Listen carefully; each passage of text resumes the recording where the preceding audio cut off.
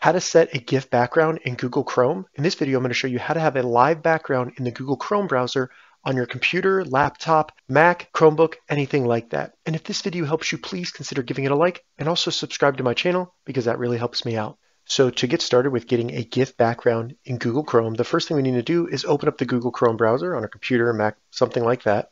And then what I recommend doing is just going to Google and searching GIF. Then just go to Images, and then you'll find different GIFs that you can use as your background. Once you find the GIF you want to use as your background, select it, and then just right-click it and select Save Image As. Then just give it a name and save that GIF to your computer. So now that we've saved that GIF to our computer, we just need to find it on our computer, right-click it, select Rename, and then add .png to the end of the file name.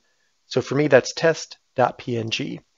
Now we need to go back to Google Chrome, open up a new tab, go down to the bottom right where it says Customize Chrome, select that, and then select Change Theme, and then upload an image. Now just find the GIF that we added .png to the end of, open it, and then that will be your new background in Google Chrome. So we now have a live background in Google Chrome with our GIF. If this video helped you, give it a thumbs up and please consider subscribing to my channel.